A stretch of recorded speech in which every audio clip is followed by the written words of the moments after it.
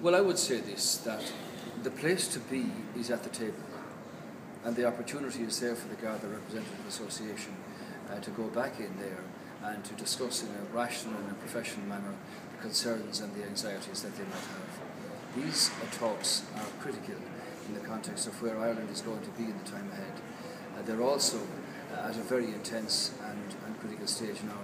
and I would suggest to the Gardai Representative Association that the place for them to be is not to be ignored, but to go back in and have the opportunity to argue and to negotiate their point of view